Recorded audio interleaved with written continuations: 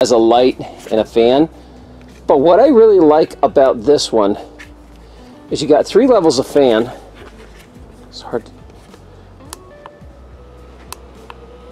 And it actually moves a lot of air.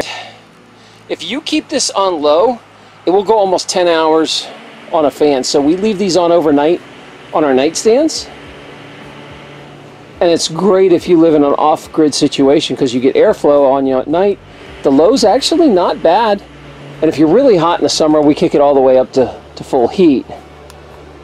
What's also cool about these things is there is an emergency USB port if you need to charge your cell phone or something like that. It is a big battery pack.